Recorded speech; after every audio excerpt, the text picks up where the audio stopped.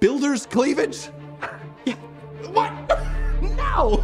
Yes, actually. Builder's cleavage? That's not real. Yeah, that's definitely real. Hello everyone, Evan Edinger here with Heather. Heather, where are you from?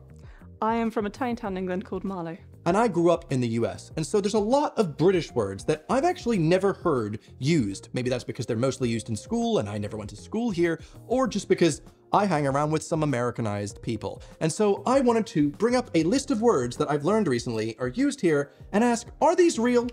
Because some of them I'm like, there's no way this is actually used. So let's jump into the first one. I think this one's one that's gonna blow your mind. When someone steals something from your house, what would you say they are?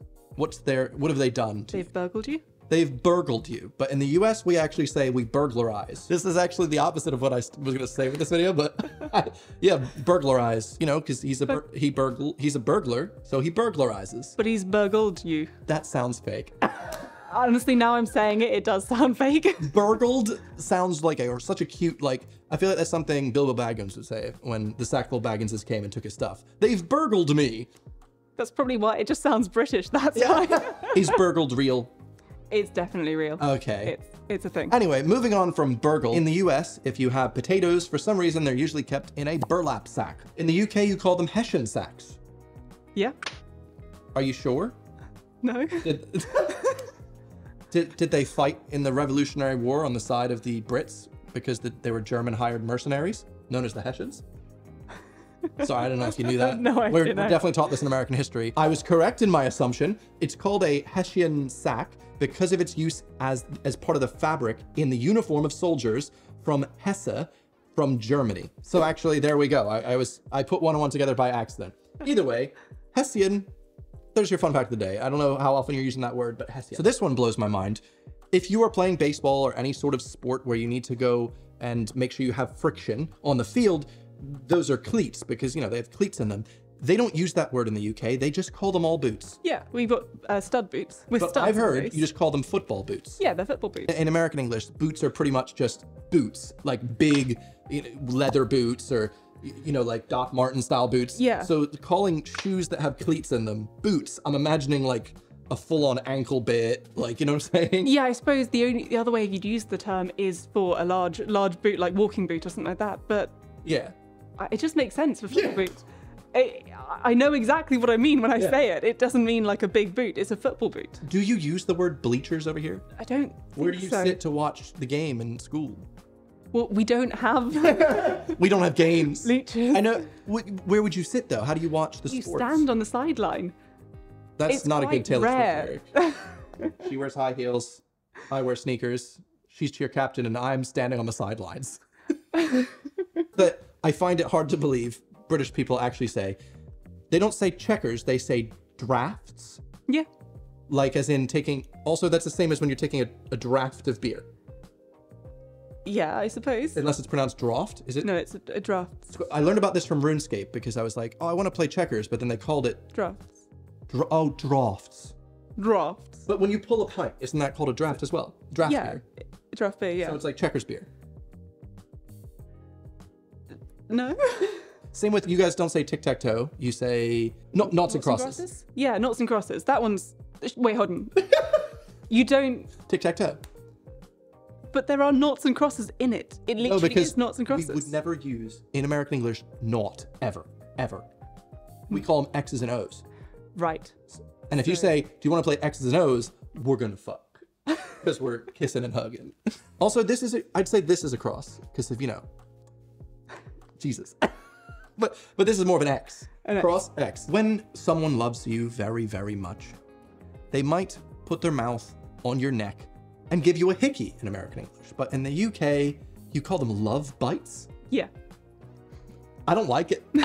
I don't like it. I don't like the sound of this. That's something that I've never heard of before, before researching this video. A love bite. Yeah, I mean, love bite. I mean, Americanization of English, we would also call them hickeys. I think that's probably now the more common term. Congratulations, you've won. This group of words is the one that set me off for making this video.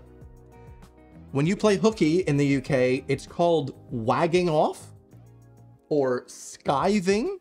Yeah, oh, skiving, absolutely. I'm not familiar with wagging off, but yeah, skiving. Okay, because Bliss was familiar with wagging off. Maybe it's a northern Must be a thing, northern southern, yeah. But it sounds too similar to wanking off. can you come into school today? No, I'm having a little wank and I'm wagging off. No, I don't like it. Someone else would say it about you. Oh, he's wagging off, you know. So yeah, I suppose that would make sense, having a bit of a similarity. Working from home. What's the difference? But so you would say he's skiving. Oh, absolutely skiving. He's skiving today. Would you really say hooky? That's the only thing we would say. He's playing hooky. So it's always playing. Yeah, you don't play hooky. You don't just hooky. You play hooky. He's hookieing. No, he's making no. You only play hooky. He's playing some hooky. It sounds so weird. But that's the thing. I mean, I know I've heard of it. Yeah. But it sounds weird and like to me. Just skiving. Skiving. Yeah, skiving is just he's skiving. He's skiving school. He's skiving. There's another one. Oh yes, the other one was bunking off. Yes. Oh, so you're aware of bunk off? Yeah, I mean you bunk off school. You don't want to go in the day. You just bunk off school. You have so many words for avoiding school, whereas we just have one. I wonder what that says about our education system. Would you guys like to see me take another test, by the way? Because I've got some test videos coming up in July, possibly. So tell me if you're interested. But yeah, so did you ever bunk off? I think there was one day I bunked off. I'm gonna call your firm. Sorry, she's actually not a good lawyer. So when someone rats on you in school in the US, they're a narc, which actually comes from drug enforcement agencies. But or a rat in the UK, you say grass. Yeah. I can't believe that's a real thing. You grass someone up. This is the one that I truly just didn't comprehend as a real thing, because it's just grass outside, just like grass. Just grass. You're a piece of grass. You're a blade of grass. You would call someone a grass, but it's more likely that you'd say, oh, someone grassed him out. So as a verb. Yeah. But why do you think it's come from grass? He's grassed like he's grass? Where do you think that could come from? I have never questioned this before. You've just been like grass. He's grassing. He's grassed him out. Grassed him out? He's grassed out his friend. Okay. Like that's not real. Like that's one where I was like, I think some of these articles that write these words are making them up so that British people can have a laugh when Americans go, oh, he's grassing him out. And they're like, that's fake. Like Australians do with the drop bears. I've definitely heard that being not the drop bears. Do you really in school call them plimsolls? I wouldn't say we call sneakers plimsolls, because to me they're two entirely different things. Plimsolls are a very specific type of shoe that you wear in gym class in primary school. What sneakers are? Sneakers are... You wear sneakers in? Or tennis shoes, or what, isn't that what Well, no, tennis shoes are different to trainers? Trainers are different to plimsolls. I thought plimsolls was a synonym, so that's why I thought... I've never heard someone say plimsolls as an adult, because I didn't go to school here. So. Yeah, plimsolls are just kind of a very strange type. I honestly don't have to describe them. Yeah. I just want to say, plimsolls sound like something you get at the Morrisons next to the oranges. Literally, yeah, they're like... You buy them in the Tesco, they're just really cheap kids' shoes that you can wear in... Well, maybe not quite next to the oranges. It sounds like a nectarine type thing, like a delicious plimsoll. Yeah, it's not something you'd buy in like a specialist shoe store. No. It's just something, it's cheap and for kids in primary school, it works. The plimsoll. I would just call these like slip-ons. They're slip-on shoes. You wear those at gym? Yeah, like in primary school especially, you stop and put on your plimsolls because... Because you guys have uniforms, so you have to switch into a gym shoe, and those are cheap gym shoes. Standard cheap okay, because I was like, why did I never have to switch into shoes? Because we wore sneakers every day, because we're wearing anything we want, because we have freedom. Don't know. You guys use the word builder. That's a very popular word in the UK. We do not use the word builder in the States. We might say construction worker. You would just say builder. Yeah, the builder. For me, I think it's interesting. And Bob, of course, the builder, who, by the way, if you didn't know, we have a complete, even though it's in English, we made an American English version of Bob the Builder, so we didn't know that it was a British show. Even so wouldn't say builder. What is it called then? If it's not Bob it's called Bob the Builder, and we just assume that he builds things, even though that's not like a word we would use. So Bob the Builder is the only builder in America? Yeah. Have you ever heard his American accent? No. I really think this will hurt you. Because like as a child, you know Bob the Builder's voice. Be there as quickly as I can. Okay, bye. Oh, yes. It was a terrible storm. Oh, hello? Oh, dear. Right. What is that? So you're expecting him to sound British. I actually have never heard the British versions. I mean, it just sounds wrong. Buzz, are you all okay? Oh, well, it wasn't a willing yet. Yep, I'll be there as soon as I can then. Oh my god, he's so British. Wild. It was. Are you all okay? Well, it was a bit scary, wasn't it? Oh my god, they are so British. Very unexpected. Anyway, that was a big detour. Builders like Bob, they have plumber's crack, but you guys call them builder bum? Yeah. Wait, plumber's crack? Plumber's crack. You know when they lean over and they show a bit of their crack? Yeah, builder's bum. Builder's bum. You're not making that up. Like I said, this is what the video is called. You're not making these up. I mean, Builder's bum. It makes sense compared to plumber's crack. but like, would you just use that for plumbers? No. Would that be any if there's a construction guy on the worker? street. Like, let's say we're walking and the guy has a shirt that's a bit too small and he bends over a bit, but oh, that guy's got plumber's crack. No. Really? You'd yeah, builder's bum. Yeah. Bricky's bum. I've heard it. I've definitely heard it. And the final one was builder's cleavage. Yeah. What? No. Yes, actually. Builder's cleavage. That's not real. Yeah, that's definitely real. What if, that is very assuming of you. What if the builder was a woman? Would she have 2 cleavages? Possibly 4. Yeah, just have so much more cleavage. Like, oh, that builder's cleavage. And guy's like, what? Oh, that's a man's ass. I expected a woman wearing construction vest with a nice pair of cans of paint. Anyway, that was the one that blew my mind. You know when you have a really cute little plushie? Yeah, You know, like this guy. he is very cute. Is it true that you would call this, as opposed to plushie, cuddly toy? Yes. Because he's cuddly. You have a cuddly toy. I've never heard that. I feel like it's a very particular type of toy that Americans have, and everything else Like just a like Beanie Baby. yeah. Plushie. That kind of, to me, a Beanie Baby would kind of be a plushie, like a little thing that Americans have created and invented and doesn't really make it over here. And then everything else would be... Beanie Babies? You had Beanie Babies? We It did. was worldwide. We Okay. did, but like it was a very American thing rather than a cuddly toy, which, everyone has. You know, at some point in the 90s, 50% of American households had at least one Beanie Baby. 50. That was our Bitcoin back in the day. I had the Princess Diana one, and I thought I was gonna be rich when I was in my 30s. In the US, if someone buys up all the tickets to, let's say, Taylor Swift, we're just bringing her up again, and then tries to sell them at the venue the day of to people that are trying to get tickets, they're scalpers. Yeah. Supposedly, the UK equivalent is a ticket touter? Yes. It's not a ticket touter. That's again one of the ones where you've won. yeah. I would also call them a scalper, and probably that would be the first term. But Okay. ticket touter, yes, absolutely. We would definitely use that term. And if someone were to say that, I would 100% know what it was. Okay. And I would just be like, basically, it's does touting mean? scalper.